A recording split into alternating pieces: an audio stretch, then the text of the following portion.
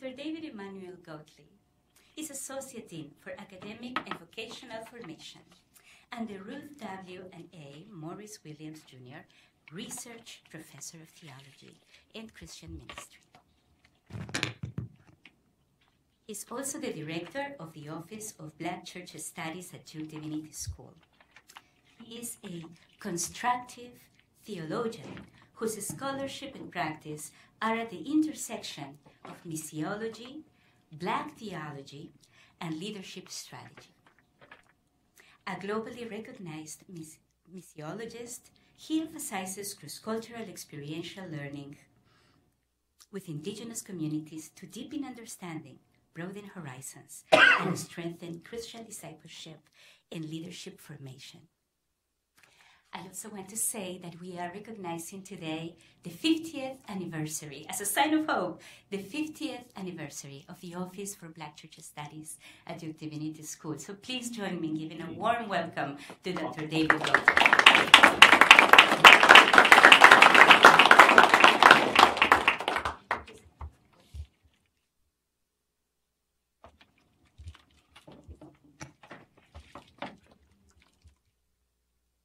So help me to make sure I don't break up your stuff.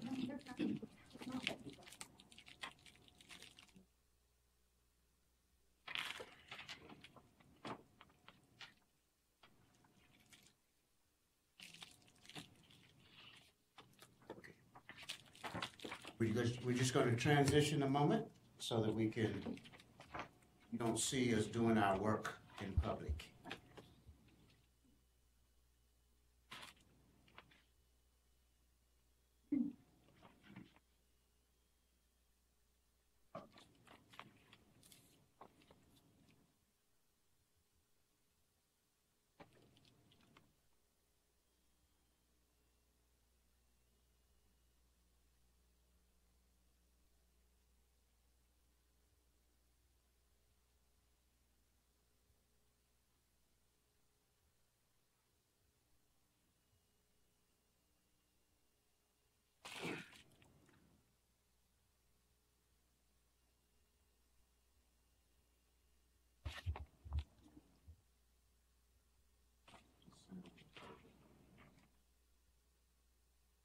Well, good morning, and thank you for your kind introduction, and thanks to Valerie for helping make sure I don't break our equipment. It's a pleasure to be here today, and we rejoice in the Summer Institute and for the important and transforming work of the Center for Reconciliation. I'm grateful for our Dean, Dean Colon Emerick, and in 2018, he assumed the directorship of the center, and I also assumed the directorship of the Office of Black Church Studies. And one of our tasks at that point was to explore and imagine ways where both of these entities could create some collaboration and find some synergy. And it's been a joy for me to be a companion with the Dean and to learn with and from him, and for us to imagine some ways of working together. So I'm grateful for that, grateful for the invitation, and for my colleagues who lead the center. So my assignment for these few minutes is to talk about hope and liberation. And so the way that we're framing it is a journey of hope toward liberation. So that's kind of the frame that we're going to try to use. Now, what we're also going to do, though, is start with some music. Let me see if I can swap screens here.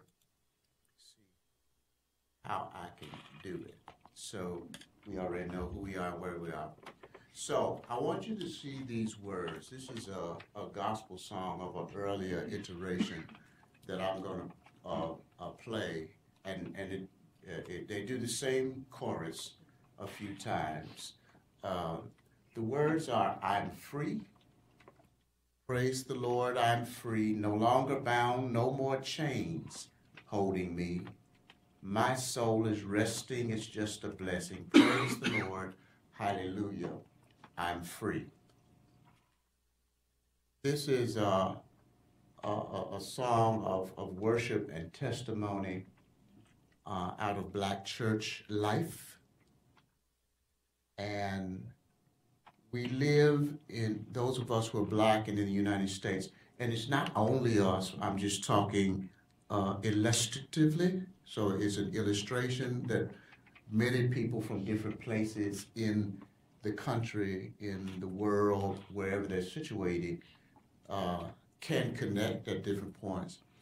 But we live in a certain tension and tandem of being free and not being free, of living with faith and living with frustration. And it's a both and. Dr. Nina talked about methodology. And when I finish today, I'm going to be finishing with some of the work of Deotis Roberts, who is one of the architects of the Black Theology Project, whose methodology is both and. It's liberation and reconciliation. And we live in tension and in tandem. It's not in sequence. It's a both and way of thinking. So for example, Roberts was born in 1927. He's yet alive. But in his work as a philosophical theologian, he refused to romanticize the African part of his American experience. And he refused to demonize the European part of his American experience. Although there are things to celebrate and to criticize. Some people move one way and they move the other. They live at the polar extremes. And most people who live at the extremes are living in the wrong places. And most of us live somewhere not in the extreme. And we have to learn, we don't have to, it's constructive to learn to live in tension and in tandem. And so when he talks about liberation and reconciliation, that we have to pursue them both.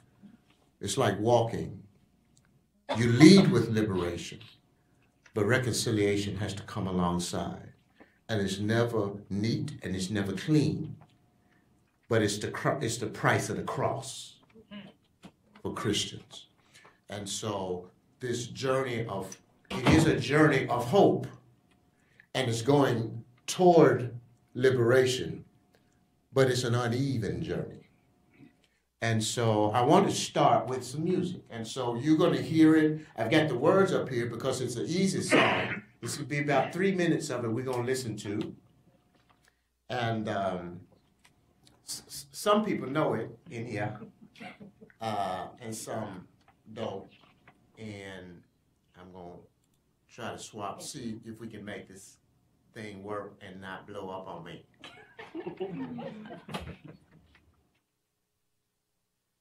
Turn the volume.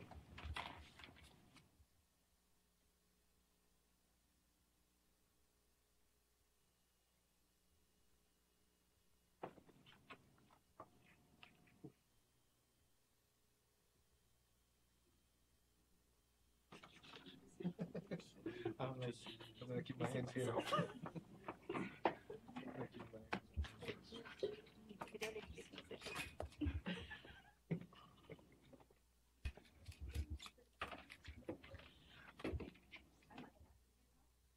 I have a certain level of technical expertise.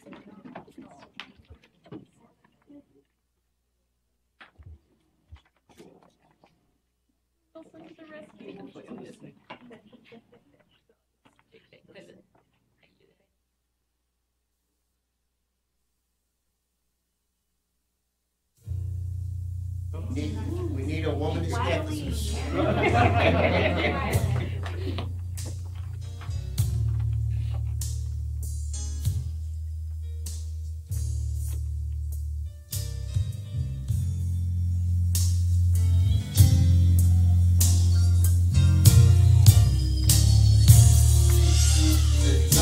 you with black gospel music, we don't rush. Because you need to hear it, you need to feel it. We sing in harmony. And so I try to bring the words back up while this is still going. We're still in work. I'm free.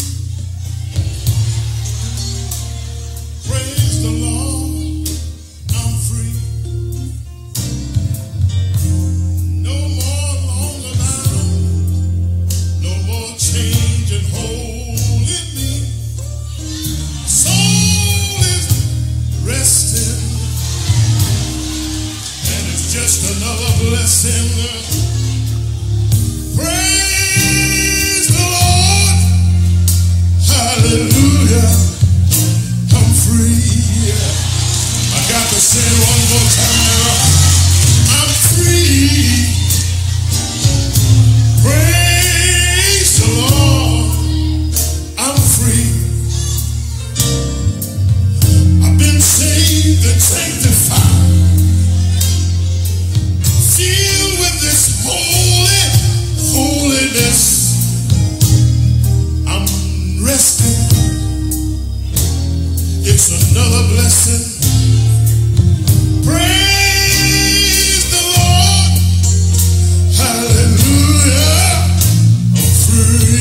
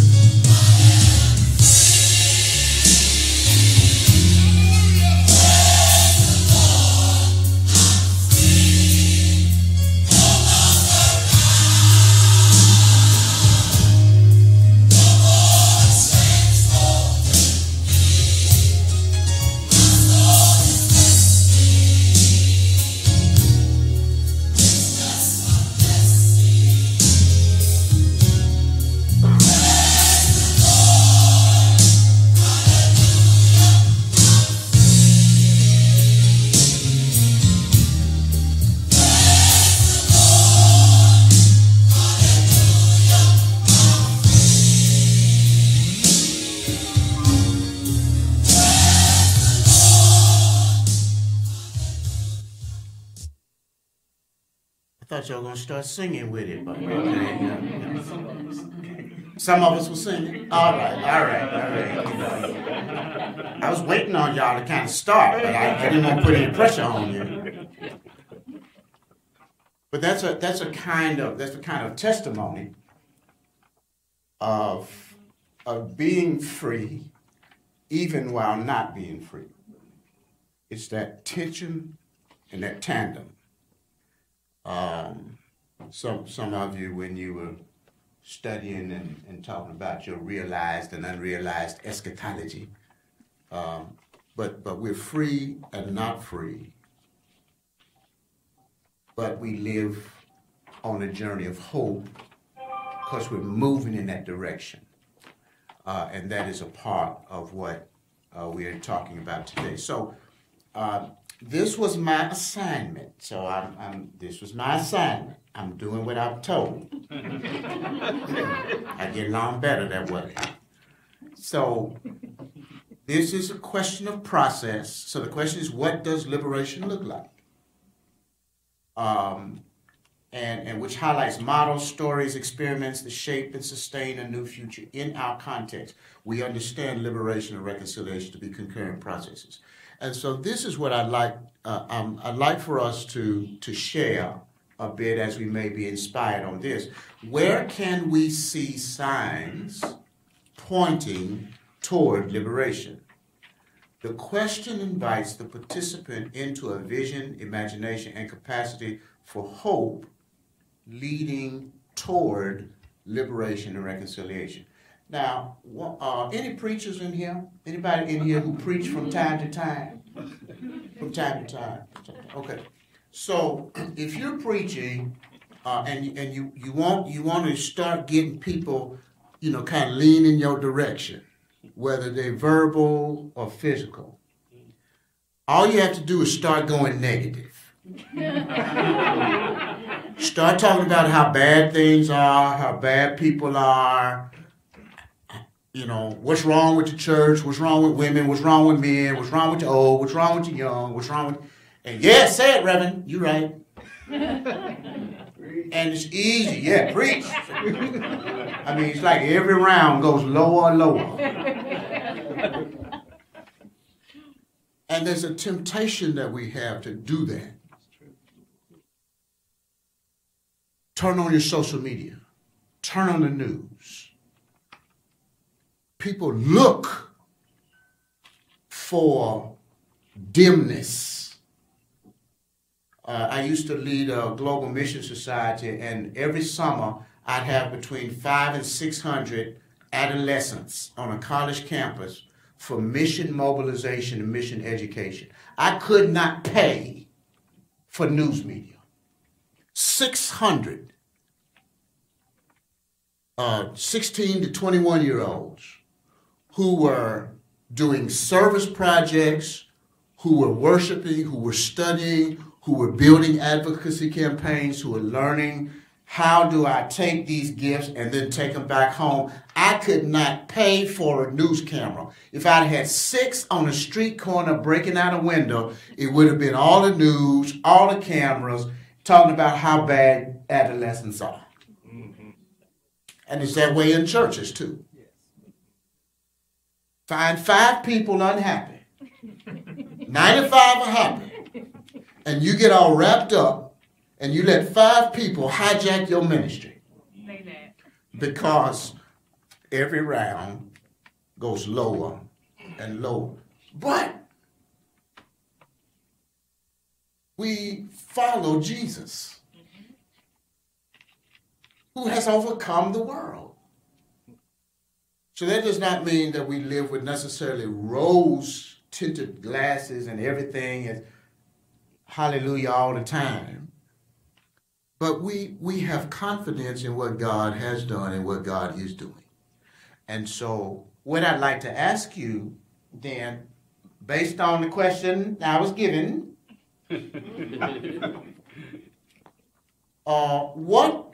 where can we see signs pointing toward liberation? So this is not rhetorical. This is participatory. Are there any signs? Or where are there signs? This is your turn. This is your turn. Where are signs? You don't have to give a long exposition. Are there any signs anywhere? Yes, sir. We are here as one church. Okay. Amen. One church.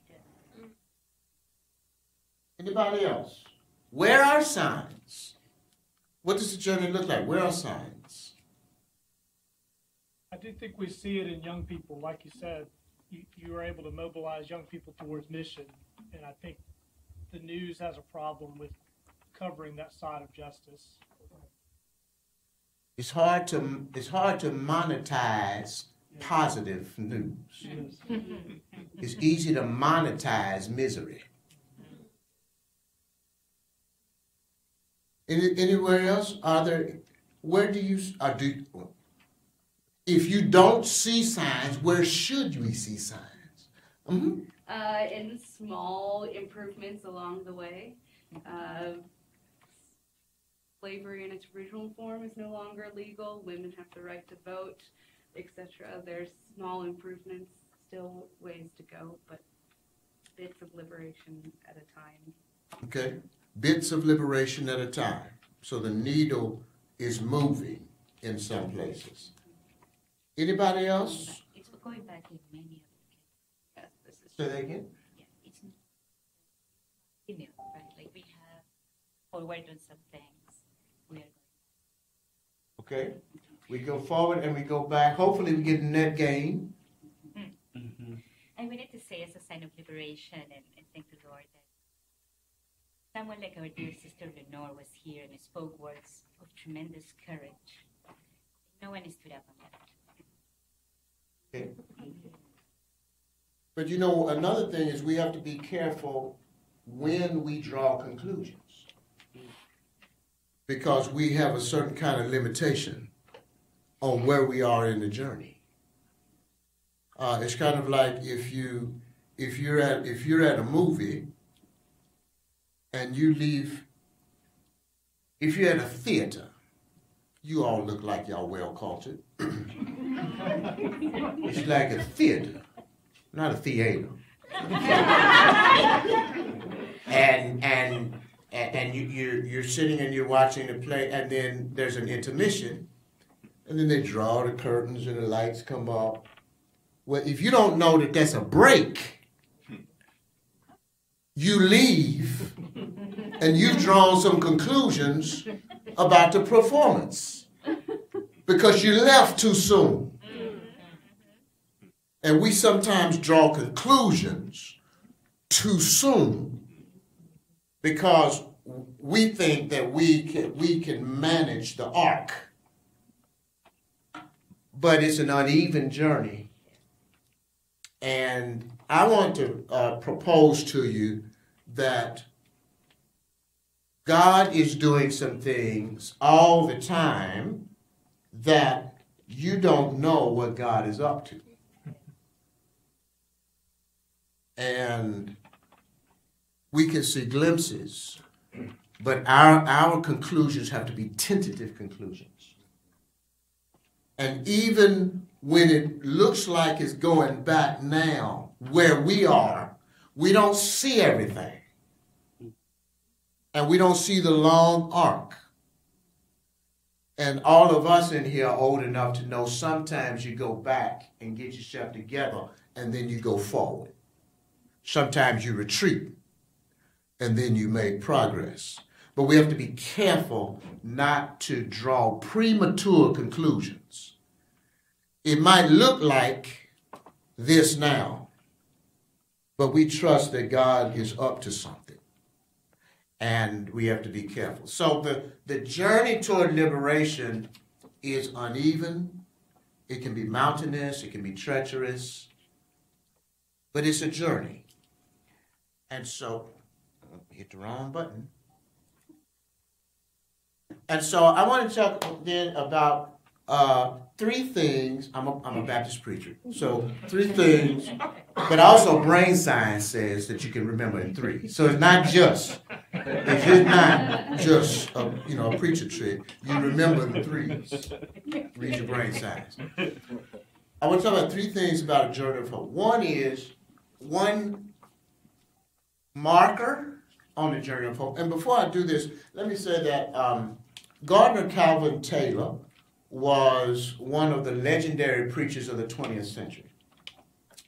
And Taylor's ministry spanned some 60 years. He spent almost 40 of it at the Concord Baptist Church of Christ in Brooklyn, New York, in a time where New York was like an epicenter of vibrant churches and prominent preachers. It's not quite that now in terms of the church, but it was at the time. And one of the things that Gardner Calvin Taylor, he did not preach with notes or a manuscript. And when preaching and teaching preachers, among the things that he did was he encouraged preachers around prayer and preparation, around immersing yourself in the arts and reading good literature. He was particularly a fan of mystery novels. He said people who write good mysteries know how to move a story. And the preachers have to learn how to move a story. He talked about engaging in people's lives because people come to hear from the Lord. So we need to be involved in people's lives so that we can hear the questions that people are asking and grapple with the text. He talked about reading the great preachers. He was particularly inspired by the kind of Scottish tradition particularly Alexander McLaren. But one of his memorable strategies about preaching is he said, when you're preaching, think of preaching like a journey. And you know where the journey is and identify some signposts.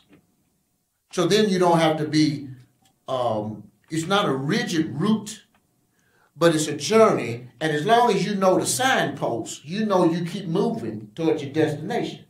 But while you're moving there, you might see some flowers along the way, and you might stop and pay attention to them. Or you might see, an interesting development along the way. And it's all right while you're on the journey to stop and enjoy that, but you're going to the next signpost. And so while we're talking about journey, I want to talk about some of these signposts.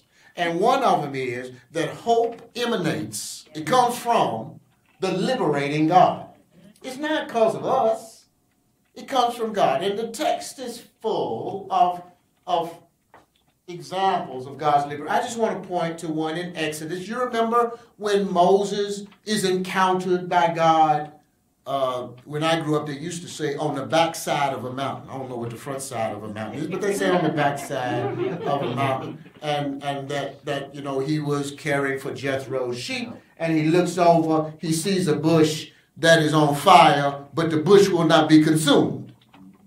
And so he goes and investigates the bush, and the Lord speaks to him and says, take off your shoes, you're on holy ground. You remember that? Yeah, y'all church people, y'all know that story. Okay. I don't have to unpack that. So, but in the encounter, here is what Moses is told. The Lord said, I have observed the misery of my people who are in Egypt. I have heard their cry on account of their taskmasters. Indeed, I know their sufferings, and I have come down to deliver them from the Egyptians and to bring them up out of that land to a good and spacious land. The cry of the Israelites has come to me. I have seen how the Egyptians oppress them. Now go. I'm sending you to Pharaoh to bring my people, the Israelites, out of Egypt. And so our hope is not something we cook up. And hope is not a rhetorical trick so that you use your words smooth and in interesting ways so you can whip up emotion. I once upon a time was a church musician. And I know how you can use instrumentation to conjure a spirit. It may or may not be holy. But just like you can use music, you can use words. You preachers, y'all do it sometime. When y'all about to flunk and you go and find something that you know. Pastor Justin, he's shaking his head and said, don't say that out loud. Don't say that. Never have to do it. Never have to do it. All right, he's the one. There is one. I heard about that. You get in trouble and then you go take a turn so that you know, some people know what to say to kind of get people back with you when you're in trouble. But you don't just cook it up. Or the theatrics, or the drama. Hope springs from God, who sees, who hears, who knows, and who comes. And that is a necessary reminder for people when the weight is heavy. That God sees, hears our cries, knows our condition, and comes to see about us. And parenthetically, comes through somebody. And that somebody just might be you. So that's one marker on the journey, I think, along the way, is to remember that hope springs from God, who hears, sees, discerns, and comes. Another marker on the journey of hope toward liberation is that hope is confidence in what God can do. God may or may not do what we want God to do. But hope is confidence. I'm betting my life on it. That's confidence. You bet your life on it. In what God can do. Not what I can do, not what you can do, not what the political situation can do, not what the economic theorists do, not what the philosophers do, not what the theologians do, not what the divinity schools do, but in what God can do. You remember this story of Shadrach, Meshach, and Abednego? See, it's good. I'm talking to people who y'all know the book, right? Okay. My joke with my pastor of blessed memory was John Peterson. Is that I'm a theologian, I read about the Bible, so I like to be around pastors who read it. And preferably believe it. I look for those. And so Shadrach and Meshach and Abednego, so they refuse to bow to the king. And, the king gets an attitude. Is it true that you're not going to bow? And they end up responding. They answer the king, "Oh, Nebuchadnezzar, we have no need to present a defense to you in this matter. We have no need to do that. And the reason is, if our God whom we serve is able to deliver us from the furnace of the blazing fire out of your hand, let him deliver. But if not, be it known to you, O king, that we will not serve your gods, and we will not worship the golden statue that you have." Now that's confidence. If God can do it, let God do it.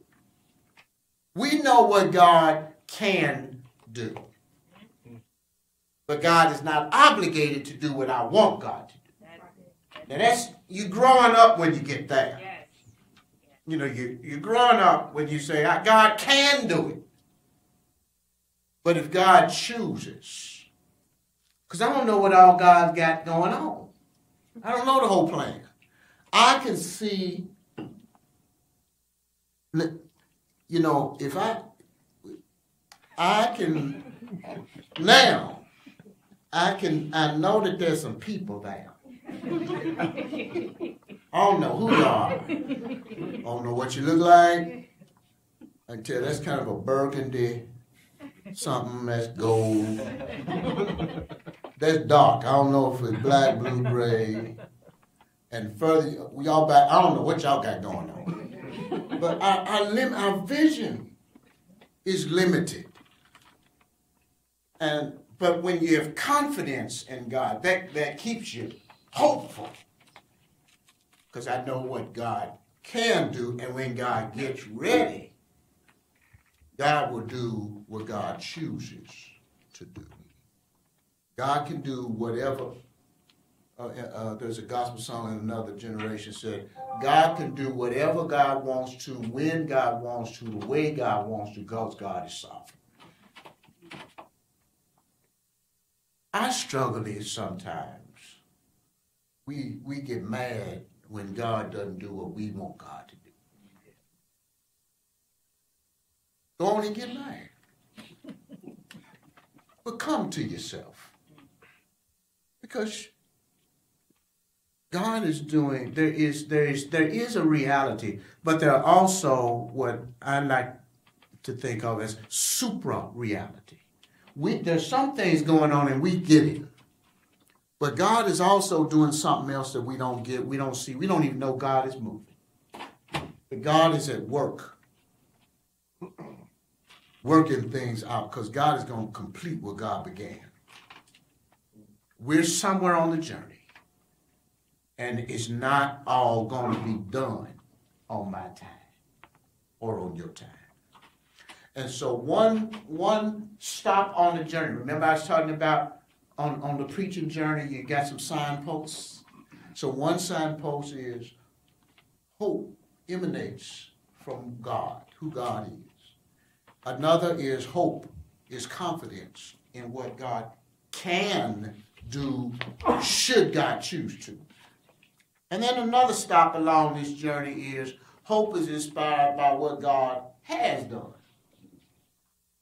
You know somebody, you know you can trust somebody when they've proven themselves to be trustworthy. And so, you remember, we're still in the Sundays of Easter. Some of us. Some of us, Easter's done. But others, we still are in the Sundays of Easter. And you remember in Matthew, after the Sabbath, the first day of the week, Mary Magdalene and the other Mary went to the tomb. That must have been a peculiar walk that day, after all they had seen and done. So you know the story, so I don't have to preach it to you. I enjoy preaching this story, but I won't do it. I won't bother you. But they get to where Jesus had been buried.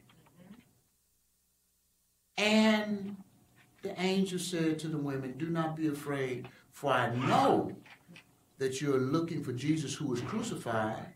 He's not here, for he's been raised, as he said. Come, see the place where he lay." I had somebody once ask me in the intensity, a few years ago when there was a heightened awareness of racism because of some very public demonstrations and displays of the murder of black people.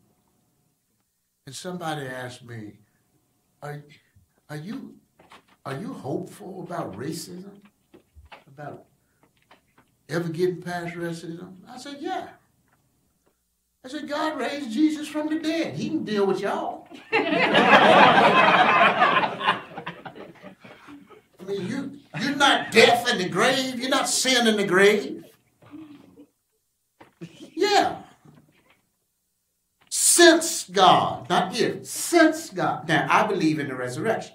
If you don't believe in the resurrection, I don't know what you got to be hopeful in. That's in y'all's text. If in this world, this is all we got. If this is all we've got, pretty miserable. So I don't know what your hope is. But since Jesus was raised by God from the dead, yeah, I have hope. I don't know when I'll see it. And I may not see it all. But I'm a part of the journey. And somebody else is going to join the journey when I peel off. But there will always be people on this sacred journey. Sometimes it'll be more, sometimes it'll be a few. But there's going to be people on the journey. And right now, we're on the journey, hopefully. And so on these markers, on this journey, it is hopeful. Not because of what we cooked up, but because hope emanates from God. Because hope is grounded, is confidence in what God is able to do. God's ability. God can do what God wants to do when God gets ready. And I've got evidence that God has done some pretty amazing things, the most of which is to raise Jesus from the dead. And he won't die again. I feel like since God did that, God can handle y'all's foolishness. Whoever you are in God's time. Finally, I want to say a word about reconciliation and liberation and reconciliation. And I mentioned the thought, and I want to encourage you, if you don't know his work, to take a look at the work of Deotis Roberts. His seminal work in 1971 was Liberation and Reconciliation of Black Theology. people are more familiar with the language and they're more familiar with the name of James Cone. I don't know if they know his work. I don't know if people read it. Because sometimes I hear people say what they say Cone said, and I'm not sure. I've read Cone. Some of y'all who were around when Lloyd Benson was debating Dan Quayle for vice presidency, and Dan Quayle said something about like John Kennedy. Lloyd Benson said, Senator.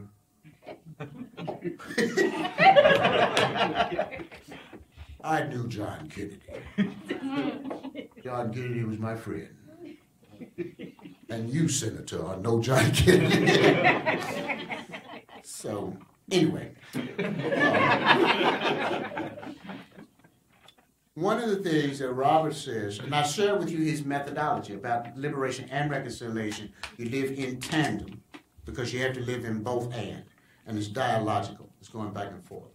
And so one of the things that Robert says is that liberation, the church is called to make an assault on supremacy and power.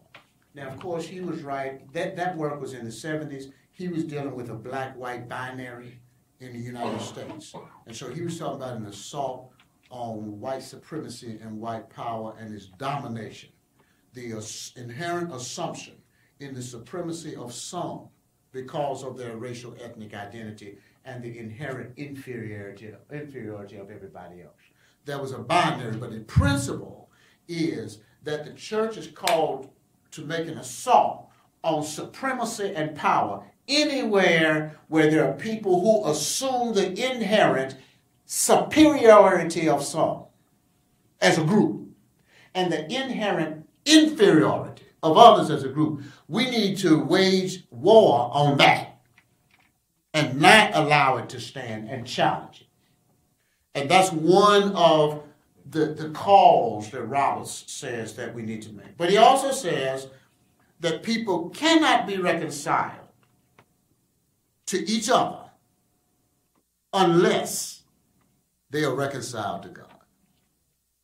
And so I think our call is how do we get people reconciled to God? Because you cannot be reconciled with somebody who assumes that you are inherently inferior. How are you going to do that? They don't even think you're worthy to sit at the same table.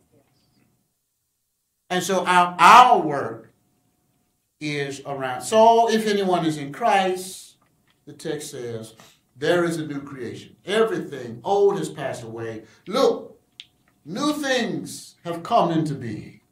All this is from God who reconciled us to God's self through Christ and has given us the ministry of reconciliation. That is, in Christ, God was reconciling the world to God's self, not counting their trespass against them, and entrusting the message of reconciliation to us. So we are ambassadors for Christ, since God is making his appeal through us. We entreat you on behalf of Christ, be reconciled to God. And that is not Rodney King saying, can't we all get along?